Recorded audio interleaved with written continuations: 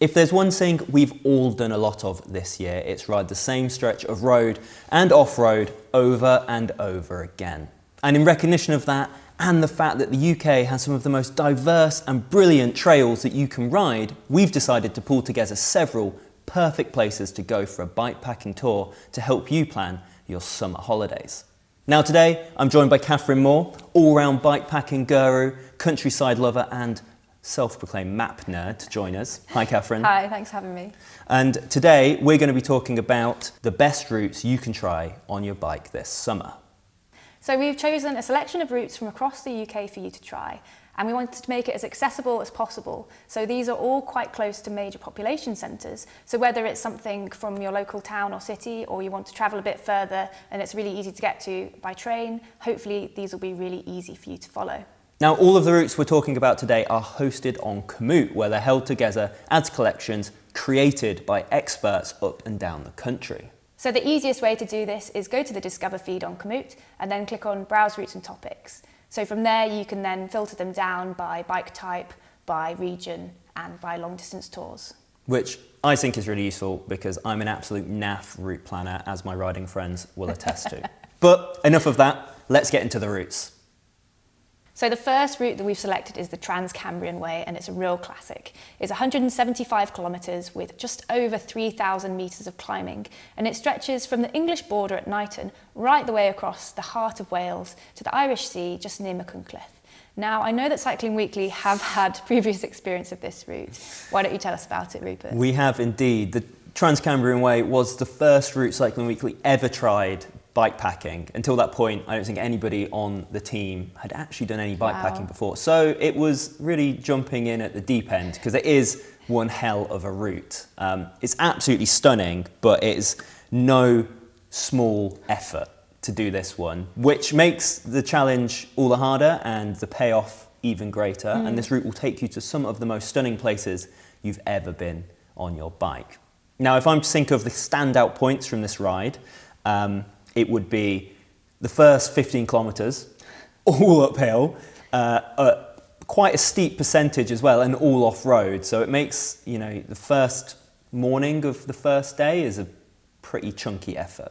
But the payoff is some great descents off-road, and also some of the most varied scenery I think I've ever seen. You go from lush grassy hillsides to the amazing Elan Valley and the Clairwen Reservoir, which has this sort of beautiful slate path, or sort of gravel path, I guess, all the way around it. It's stunning, and it was raining quite a lot when we rode it, but it's very atmospheric. And then you kind of ride from there into this, just feels like the wilderness, surrounded by just sort of grass and water and no one around for miles. And that was really very beautiful. You know that's why they call it the Desert of Wales. That's the Desert of Wales. It's not actually hot, it's just deserted. And it's also not dry, I can tell, no, I can tell it's you really that. not dry. From there, you'll then pop into the Cwmystwyth Valley, which is basically an old village or town that's built around slate mines that are no longer in use. And it was a seriously impressive piece of land to be in.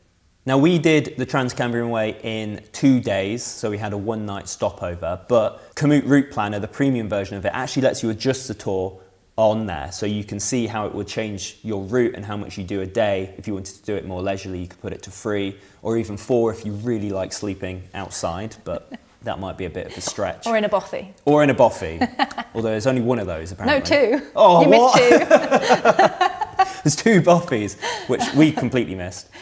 But absolutely feel free to toy with that to make the route fit what you want to do. Now, we rode it on gravel bikes. We had 3 gravel bikes, but actually we probably would have been more comfortable on mountain bikes. But that's not to say that you can't do it on gravel bikes. There's a little bit of pushing, and there are some fairly sort of exciting single track descents, which are better suited to mountain biking. But on the whole, you could do it on easier, but there's just not a huge amount of tarmac in this route. I think it just comes down to personal preference a lot of the time. Do you want to be fast on the tarmac, or do you want to be comfortable on the descents? And with a lot of these routes, it will depend a lot personally as well as the actual terrain. Yeah, absolutely. But don't feel like you need to go and source yourself a different bike. If you've got a mountain bike or if you've got a gravel bike, you'll be absolutely fine on either of those. But moving on, we've done one that I'd love to try that I've never done before, which is the Wales north to south route, which Catherine, I believe you have experience of. Yeah, so this is a racing collective route that they put on as an event every year, but you can also ride it at any time. And it takes you from Bangor right on the top near Anglesey down to Cardiff. Perhaps foolishly tried to do it in only 2 days, which was a real challenge, but it's, again, absolutely stunning. It takes in the Clairwen Reservoir Road that you rode on the Trans-Cambrian, but also some incredible slate mines further up in Snowdonia. It takes in the Gap, which people might know as a really famous mountain biking route. So perhaps one that's better suited to a mountain bike. Really tough in 2 days, but I think would make a gorgeous tour in 3. Yeah, absolutely. And it's worth saying that, you know, all of these can be done a bit at a time. If you're in the area on holiday, for example, you've only got a day to ride your bike. You don't necessarily need to do all bikepacking tours as tours. Absolutely. Just the routes are superb to do on their own, and you can piece them back to your accommodation. It's just amazing being out there because both of these feel like you're really, really almost on a different planet at times. Yeah. Well, they say that Wales never fails, so this is, you know. Well, exactly. It does rain a lot though, so do Yeah. pack your wet weather gear. So the next route we're going to talk about is the South Downs Way, which is an absolute classic that I'm sure almost everyone has heard of, and it's a real famous southeast bikepacking route, which I really love because I live in London and it's really accessible. It's just an easy train journey down to Winchester and then a train journey home from Eastbourne. Now we've done it in 2 days. You could do it in a day if you're crazy enough, or you could even do it the back-to-back, which I know people have done, which is, you know, there and back in 24 hours. It's mad. I don't know how you could do that, but apparently getting the gates down to Fine Art, because there's quite a lot of gates on the way, is, you know, really crucial if you want to put in a really good time on that. Yeah, and we discovered a lot of gates when we were there, and we weren't even trying to ride it quickly.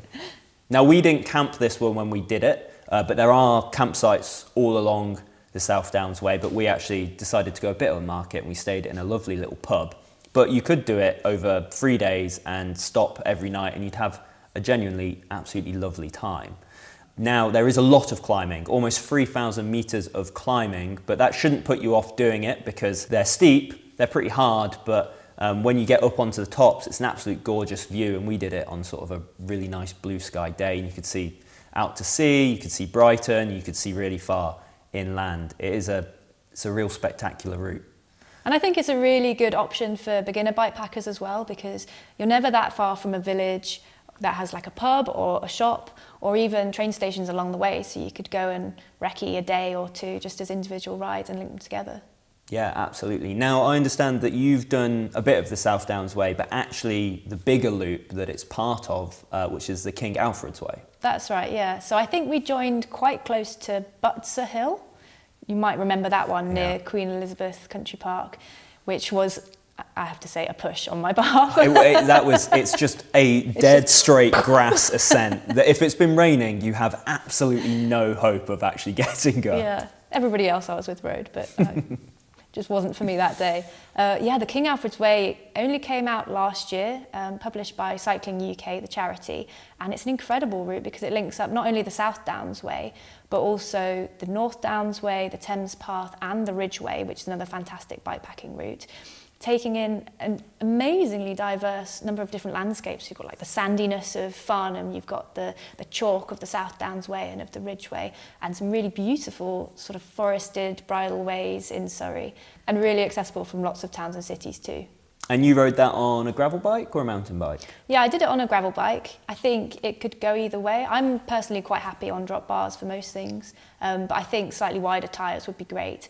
And maybe one that's better suited to drier weather, because the chalk, just like on the South Downs Way, on the Ridgeway, can be really slippery when wet. And we rode the South Downs Way on gravel bikes as well, and that was absolutely fine. I know people that do ride them on, or have ridden it on hardtails, but you'd be fine on a gravel bike. So again, don't go stressing. If you've got one or the other, you'll have a great time on either bike. Now, if you fancy a taste of the Southwest, which is my home territory, so I'm a bit biased in saying this is a fabulous part of the country, then the one for you would be the West Country Way. Now this links Plymouth down in Devon to Minehead in Somerset, crossing not only the 2 counties but 2 national parks as well, starting with Dartmoor, which can be bleak and hostile but also incredibly wild and beautiful depending on what weather you have, and then Exmoor National Park, which is much greener, lots more woodland and bridleway galore, but again can be very steep. Yeah, and I've ridden a lot on Exmoor, and actually I prefer to take my gravel bike when I go down there because the road riding is too hard for me. All the hills are so steep, yeah. But it does have an absolute amazing maze of bridleways to explore, either on a gravel bike or a mountain bike. You definitely have a great time if you're down there. And I think it's worth noting as well that Dartmoor is actually the only place that you can legally wild camp in England. So it could be worth just doing a bigger tour around Dartmoor because you can spend the night outside. Yeah, absolutely. Now heading further north, the next one is the Second City Divide, which, as the name might suggest, links the second largest cities in both England and Scotland, although that's a bit debated, with Manchester and Glasgow.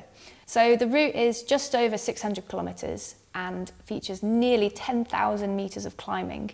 So it's quite a serious one, although it's really accessible because there's train stations both in Manchester and Glasgow and in quite a few locations in between. So you could just do it in little chunks if you wanted to.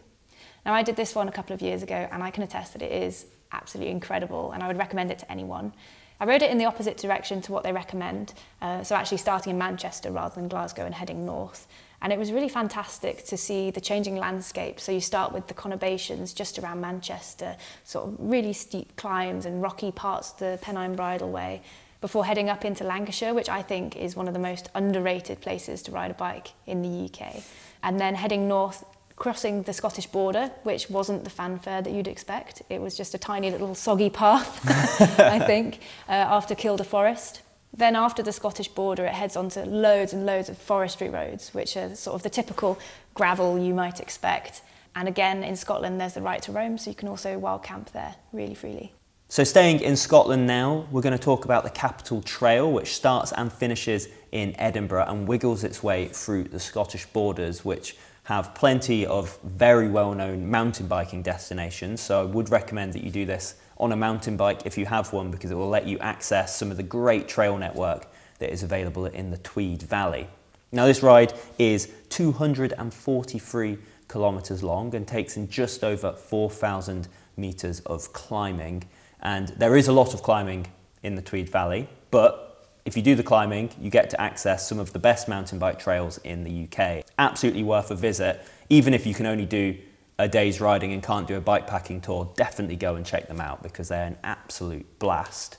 And then on the other side, at the end of this ride, you'll ride back in through the Pentland Hills, which are another national park, which is superb on the outskirts of Edinburgh because it's got heaps and heaps of mountain bike trails, gravel riding paths, and that's a bit more friendly to a gravel bike. So if you're on the skinnier tyres and the drop bars, then you could just check out the Pentlands and you would have an excellent time as well.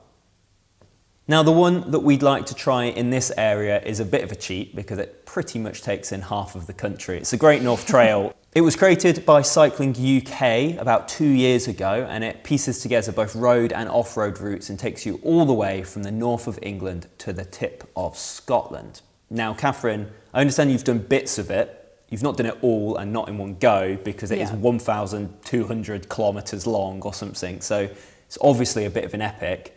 Any particular highlights, standout bits? Yeah, so I've done parts of the north of England route. It shares the first part with the Pennine Bridleway, which for anyone who's done it will be able to say is absolutely stunning. It's pretty chunky going gravel, so I think a lot of people would probably prefer a mountain bike.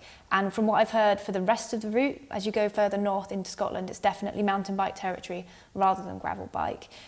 If you're also on the bike for that long, you're looking at a couple of weeks, perhaps even a month, then a mountain bike might be more comfortable for you.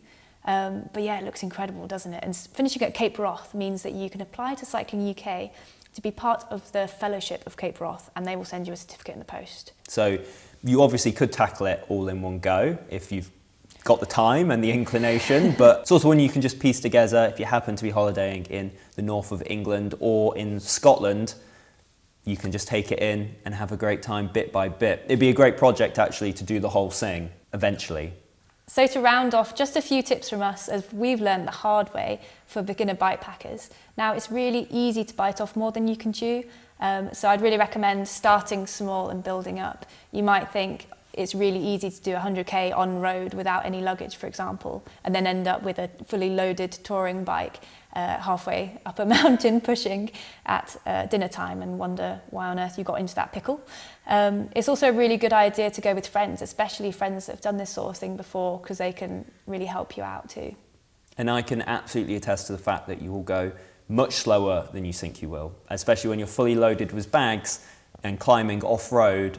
Expect to go 10 kilometers an hour or slower, and definitely plan accordingly. That was just one of the small things I learned on the Cambrian Way. So there you go, a selection of our favourite bikepacking and touring routes in the UK. Now, like I said, this is just a selection and there are loads more en Komoot, so if you're going somewhere we haven't mentioned, then do check it out. Now, if you do get up to any of the ones we have spoken about, then we would love to hear from you, and leave us a comment in the comments section below. Don't forget to give us a thumbs up and subscribe to the Cycling Weekly YouTube channel. Now, we'll be back soon with some more great content, and I'll see you then.